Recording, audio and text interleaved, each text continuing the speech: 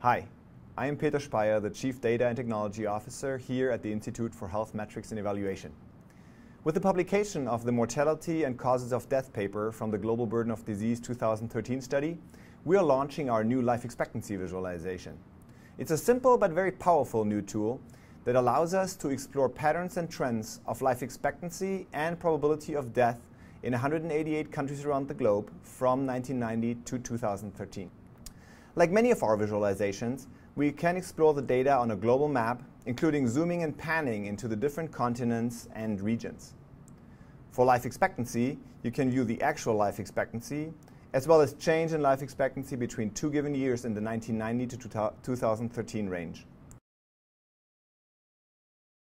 For probability of death, you can also look at different age ranges and males, females, or total.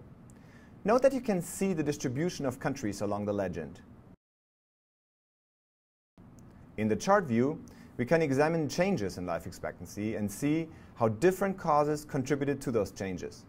Different colors in the chart represent different groups of diseases like cancers or cardiovascular disease.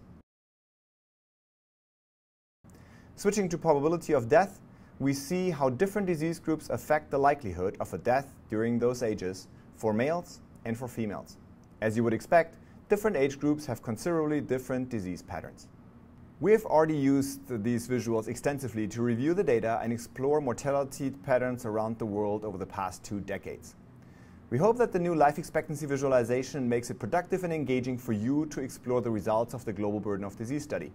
You can find the visual at vishub.healthdata.org/le.